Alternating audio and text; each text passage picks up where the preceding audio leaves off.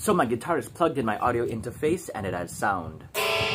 But here are some simple and common reasons why, even though you're plugged in, you still can't hear anything. From your DAW's perspective, this red light has to be on, and when you play something, the sound waves will go up.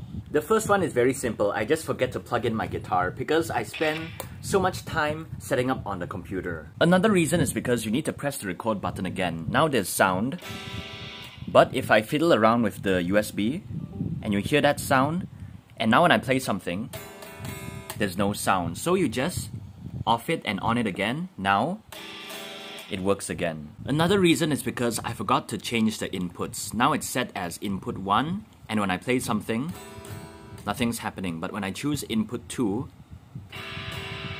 now it has sound. Another silly reason is because I forgot to turn up my volume knob. Another simple reason is because I forget to press the record button. Another one, make sure your interface volume is up. Another reason why is because you forgot to change your audio system. If I press Ctrl P, my hands are big enough to do that.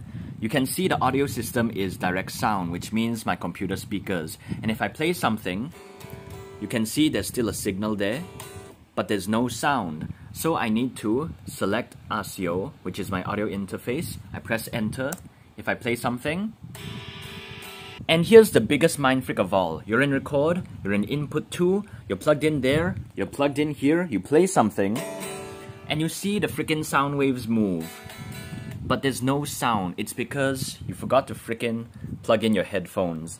So, you plug it in, and now there's sound. And of course, sometimes I forget to plug in my cable to my audio interface. And if you learned something, you like this lesson, then like and subscribe. Thanks for watching.